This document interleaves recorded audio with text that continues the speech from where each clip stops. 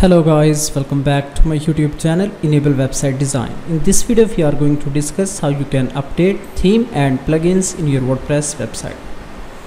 Here you can see this is my WordPress website. Now I want to log in,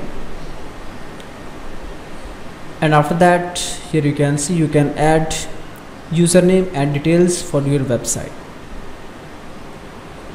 Then scroll down, and if you want to update theme you can go here, scroll down, and here you can see update options. Just you can click on this option and you can easily update.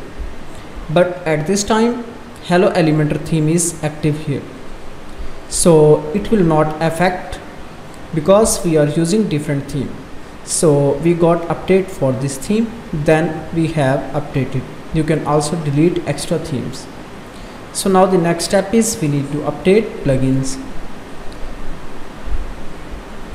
Just we can go here in the plugin sections. Here you can see installed plugins.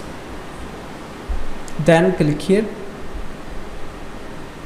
scroll down, and here you can see these are the 17 active plugins, update available 11. Just you can click here, then scroll down,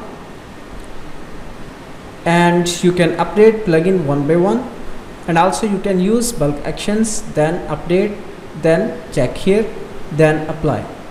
So within a single click you can update all the plugins. But if you want to update some of the plugins, so how you can do one by one?